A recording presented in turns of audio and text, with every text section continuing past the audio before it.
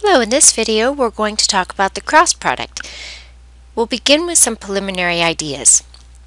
The first thing we want to talk about is the determinant of a 2 by 2 matrix. To compute the determinant of a 2 by 2 matrix, we multiply the elements on the diagonals. So that would be a A11 times an A22, and then we multiply the elements on the other diagonal, subtracting A21, A12. And we'll do that in a sample calculation below. For the determinant of a 3 by 3 matrix, we will expand along the top row. So I'm going to begin with the A11, and I've written that here. So we have an A11 times the determinant of the 2 by 2 after we remove the row and column that the A11 entry lives in. So we've got the determinant of A22, A23, A32, A33. Minus, now we'll use our second entry in that first row, minus A12, so that's the entry in the first row, second column, times the 2 by 2 matrix, the determinant of the 2 by 2 matrix after removing row 1 and column 2. So that'll be the determinant of A21, A23, A31, A33. And I need to keep going on the second line here, so I'm just going to put a dot, dot, dot, so we continue on to the next line. The last expansion we need to do is A13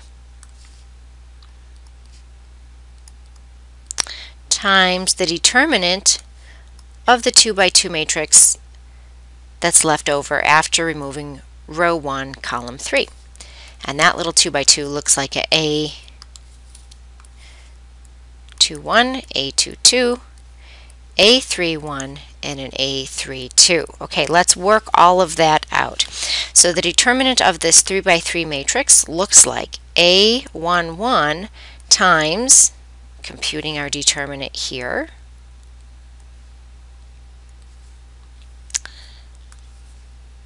we have an A22, A33 minus an A32, A23, minus A12 times our little 2 by 2 determinant here. That gives us an A21 and an A33 minus an A31, A23, plus A13 times A21, A32 minus A31, A22.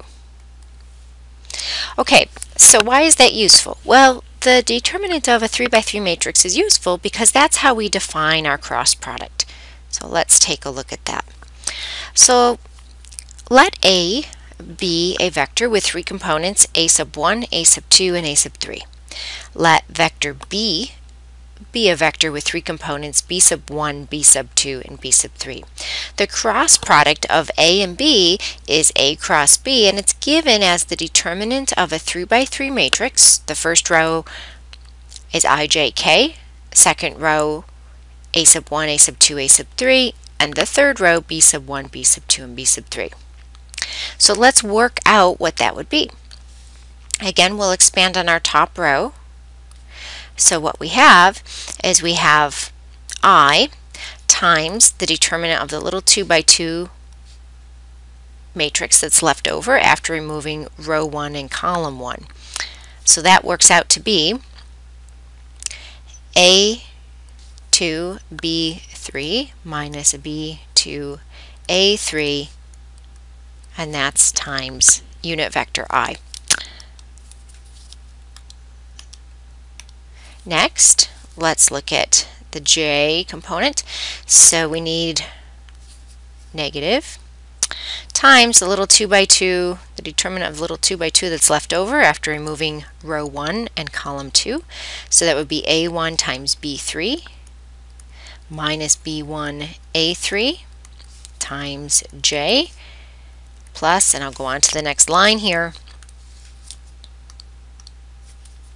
For our K component, we will have A1 B2 minus B1 A2 times K.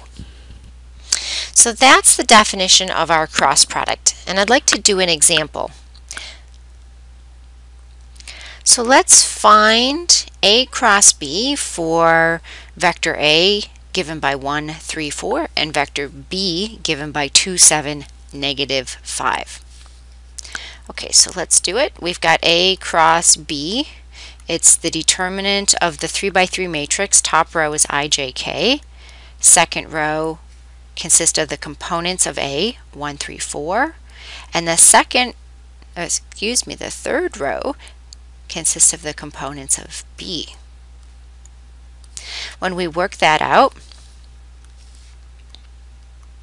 we'll get the determinant of this little 2 by 2. So we'll have 3 times negative 5 minus 7 times 4, and that's sitting on the I component. Minus, let's see what's happening for our second component with J. So we'll delete row 1, column 2, and look at the little 2 by 2 that's left over. The determinant there would be 1 times negative 5 minus 2 times 4. I'll go on to the second row here. For K,